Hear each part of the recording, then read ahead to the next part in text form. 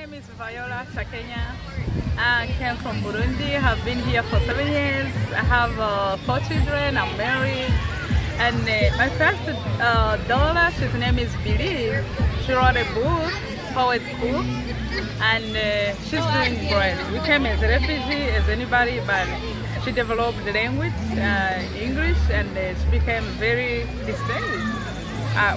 Everybody's amazed about it. So she wrote a good book, and she is about to be published. So she has many things she can impact other youth, children, teenagers, girls, and maybe one day when we get time, we can put some children together. Then she can maybe have something to talk about in her book, and it's not only for children.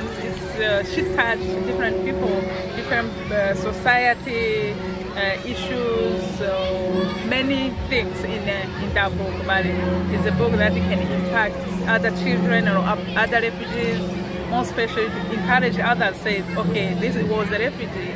She came speaking other languages. We started to learn all English, ESL, but she did well.